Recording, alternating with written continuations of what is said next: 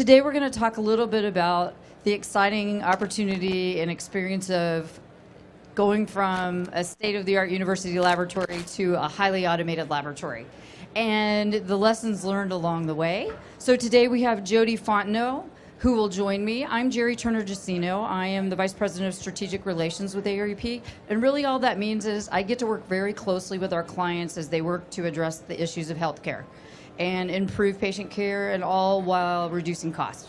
And so today, Jody Fontenot is our Senior Operations Director at the University of Utah. Jody, if you want to join me up on the stage. All right, thank you. Jody has extensive experience in lab operations, lab medicine. She's a medical technologist, and also the business of healthcare.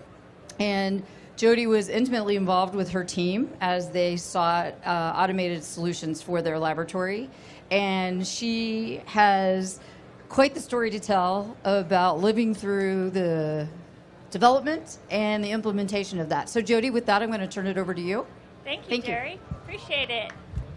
So good morning. It's a real pleasure to be here to share with you our story, true story of implementing automation on our hospital laboratory.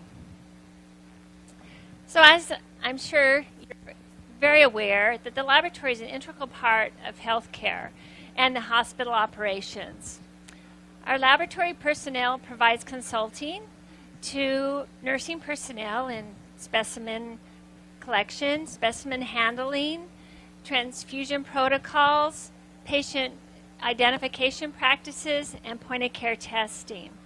Laboratory results are responsible for a lot of clinical decisions. In addition to that, we provide pathology consultation. We provide transfusion protocols, blood product administration, management and utilization, medical decisions on medicine and dosing of drugs are often dependent on laboratory results. In addition to that, we are also in alignment with the hospital for our patient safety and quality goals. So what was our goal in implementing automation? Well, what we wanted to do is become a highly automated processing center to support our clinical laboratory. Our second goal was we really wanted to improve quality. And the way we wanted to improve quality was simplify our processes, improve our turnaround times, reduce our errors, and improve patient care. And then we wanted to improve efficiency by handling our continually increasing volume, and while still maintaining financial strength. So why now? Well, our hospital has experienced, our healthcare system has experienced a lot of growth. We've had about 10% growth in the last 5 years. And so in this year, they're also implementing 4 new healthcare system locations within our healthcare. So we need to plan and be able to have capacity to handle that growth. In addition to that, our processing department and section has to deal with a lot of complexity. The processes, they have to remember a lot, and with this continual growth, it's been really difficult for our processing staff to handle, and this is just not sustainable. And third, I'm sure you're all experiencing the same challenges that we are with resource management or medical laboratory scientists. And so we need to have a way to ensure that we're utilizing their expertise in looking at critical decisions and allow us to automate those processes that can be automated. But how do we get buy-in? Where did we get the executive buy-in, and where's the money? So of course, to be able to do this, you have to demonstrate a return on investment. And so we really focused on complexity, quality, and our return on investment. But to really do that, we needed to demonstrate a need. And so we put together a lab prospectus that we submitted to the university's health executives as well as ARUP executives. And we really, through that, defined what was our need for automation. And so we looked at all aspects of testing. We looked at the pre-analytic, the analytical and post-analytic processes and explain to them why we had the need. For pre-analytic, we needed to have our specimens come into the laboratory track ready. That way we reduce the amount of errors that we could occur with labeling and pour-off errors. For our analytic, we needed to really focus on the staff doing the job of testing and allow the automation to do the loading and unloading of tests and samples onto the instrumentation. And then the post-analytic is we have a lot of add-ons and shared samples, and so we needed to have a way that once those specimens arrived in the laboratory, how were we going to track those specimens? And before automation, we had a lot of difficulty knowing where that specimen was to do those add-ons. And so then now we know our samples will also go into storage, so we know where they are in the system. In addition to that, I'm sure you all experience the challenges that we do with space. So we're landlocked where our laboratory is, and due to the expansion of the hospital, they needed to take 2,500 square feet from our lab. So not only are we landlocked, but we also are losing space while trying to accommodate for the growth. So automation was really the answer for us to be able to have capacity in our limited space. So after we demonstrated the need, then we had to also explain, so what is the benefit of automation? So the benefit for automation is it allows us to have increased capacity to be able to handle the growth in our healthcare system. In addition to that, it simplifies our processes for our staff. It improves quality by reducing our opportunities for error, as well as improving our turnaround times. So once we got executive buy-in, then the work begins. So how did we approach such a daunting task of implementing automation? Well, first of all, what we did is we got all our stakeholders together, including our vendor, and we had a Kaizen event, and we did a current state map of our processes, and then we wanted to design the future state to ensure that we were implementing a good process with our automation. And then once we identified what that process was, then we worked with our vendor and identified all the steps to implementation. And then came up with a timeline. I think one of the real successes of our project was that we developed project teams for each of the aspects of the automation. So we had an IT team, we had a staff team, we had a logistics team, validation team, training team, facilities team, and SOP team. So all those teams worked together, and they each were responsible for their aspect of the automation. Another approach that we felt was very successful is that we did a risk assessment. And we actually did the risk assessment 3 times. So our first risk assessment was project risk assessment. What are our constraints to the project and meeting our timelines? And so then we identified what those constraints were and then took steps to mitigate those constraints. Our second risk assessment that we did was implementation. So our go live, what are going to be some of our challenges and risks that we need to worry about at go live? And this gave us an opportunity then to create our statement of work that we had and set what we needed and expectations from our vendor and what type of coverage and support we needed at go live. So it helped us to really identify what those needs are. And our third risk assessment that we did was post go live and what are going to be our risks once we are on automation. And so we identified every step of the process and all components of automation, and from there determined what were our risks and how we're going to mitigate them. From then we were able to write our SOPs and our downtime procedures. And I think this was really key into our success of our implementation was risk assessment. And if you are implementing automation, I would really recommend to take this approach. But our real concern with implementing automation is what is this going to do to our staff? this is going to be a difficult time for them. And our staff are so amazing. And we just really wanted to make sure that we're thinking about the impact that they're going to experience. So first of all, we needed to explain, just as we needed to get the executives buy-in, we also needed to get the staff buy-in. They needed to understand why we're doing this and what is the benefit to them. Also, there was some anxiety, worried about, are we going to lose our jobs? Is there concerns there? So we really had to just reassure them that no, this is really helping us to build capacity. If we become efficient, then we would deal with that with attrition, but that reassuring them that no one was going to lose their job. In addition to that, how are we going to help them manage that stress for the whole year, being in a cramped space and dealing with so much change?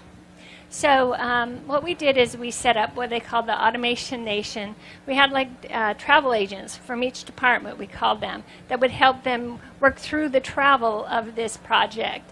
We had our marketing department helped us a lot with just really messaging to our staff. We set up blog page for them to give us feedback. Our travel agents were the ones to share and talk about with the staff concerns that they had as well. And then we also just discussed those concerns in our huddles. And we really wanted to get a pulse on how they're doing through all of this to ensure that we're providing the support that we needed to get them through this huge project. So then what were some of our roadblocks, challenges, and constraints? So our first was facilities. So I didn't appreciate the complexity of what bringing automation into a laboratory takes. So there's a lot of facility needs, including the power, the air handling, all of that, and just being able to support the weight of automation. So we had to put together capital requests for our hospital to be able to approve the facilities in the remodel.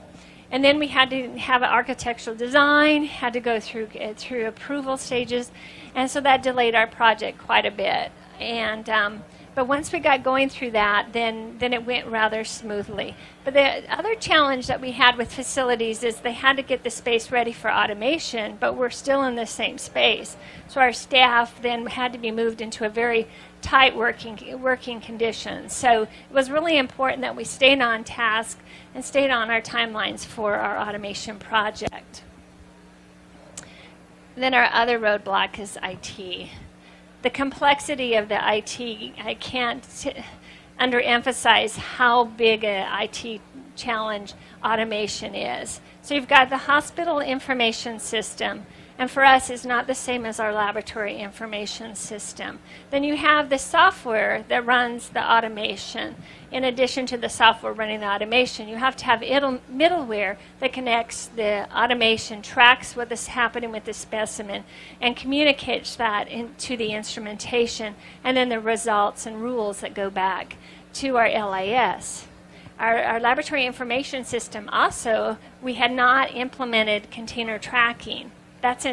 You have to do that to have automation. So then we had to implement container tracking across the whole organization, which then impacted all of ARUP. So it was quite a few roadblocks and challenges with our IT, but we got amazing support from our vendor. And we have amazing IT individuals, and everyone just came together and worked through the problems. But IT, anticipate those are some challenges.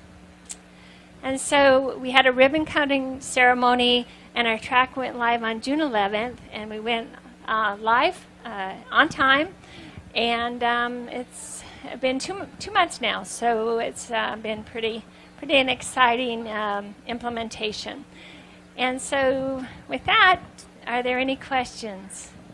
Your current footprint of the laboratory, the square footage of the laboratory, are you currently today 2,500 square feet smaller than you were prior to beginning this process? Did I understand correctly? That's correct, yes. And then, I'm sorry, I have one follow-up question. The sure. Kaizen event. Yes. Who brought in the experts, the facilitators? Was it ARUP or was it your vendor? Yeah, Okay. ARUP, and we had the vendor involved and our staff involved, and they were the facilitator. And then we got different individuals throughout ARUP because of the container tracking and the impact that has.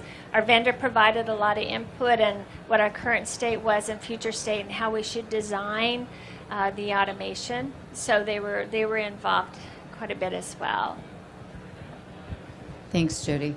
One of the advantages I have as the director's VP of Strategic Relations and working with other clients is I'm able to tap Jody's expertise and her team's expertise because we go out and do consulting engagements on operational efficiencies, things like automation, those type of things. So Jody, you did a lot of planning with your team and you have a fabulous team. I know a lot of your folks. What type of things did you encounter at Go Live, challenges that maybe snuck up on you? Good question. Thank you, Jerry. Well, actually, Go Live went remarkably well, but some of the challenges that we had prior to Go Live, especially the couple weeks before, is just making sure that all the rules worked and that the specimens went where they were supposed to go. And we were very nervous if we were going to make our Go Live, but we just really had to put some pressure on our vendor and get the support that we needed and get them in-house and work with our IT. So I think that was one of our challenges. And then just, I think the biggest challenge was for our technical staff, because they're working in one area and then they move into a new area. So everything was new for them. They had a new space. We have implemented new chemistry analyzers, so they had new analyzers, new processes, so everything was new to them. And so I think that the biggest challenge at Go Live was just our staff dealing with so much. Our management team did a really amazing job getting adequate staffing, overstaffing, and our vendor was there 24/7 for 4 days at Go Live to help us manage that. But it was a challenge. Great. So through that process, I'm sure you learned a lot. Is there anything that you would change about the way you worked on the front end or what you did on Go Live? Yes, I would recommend planning and understanding more about the IT portion of automation. We thought we gave ourselves enough time, but I would recommend making sure you have plenty of validation time with the IT. One of the things that we did that worked really well is we did a mock client, so we were able to actually have a Go Live with a mock client, and so we could really test what it would like at Go Live. But we really didn't understand how the software of the track worked, and so we had to make a lot of assumptions until it was implemented. And so if there's, we really, I think to look back, if we would have done something different, would have been to try to get that software in to work with our IT folks so that they knew what we're building and how we're building our databases really matched well. You talked a little bit about, obviously, how do you get the money? Where does the funding come from? And your justifications. Talk a little bit about, has the automation, obviously you went live June, have you met some of your initial goals? And then what are you doing to track and measure against those objectives? Okay, yeah. Well, we're only in the first phase of our automation, so we've gone live with our full lab automation with our chemistries. We're going to be adding our hematology line this fall, and then we're going to add coag. So we're not totally implemented, but some of our goals were, to improve quality, reduce our errors, and how are we measuring that. And we've already seen an improvement. We had some challenges going live because everything's new, so we were really paying a lot of attention on our turnaround times, make sure they weren't slipping and hoping that they would improve. And our biggest gain was in our troponins for our ED, and the turnaround times increased immensely, and we were really excited about that because that's a very important test for our emergency department. So we're seeing our turnaround time's improving, and our efficiencies, and our staff really like it, so they've been pretty happy with it, and simplified things for our processing department.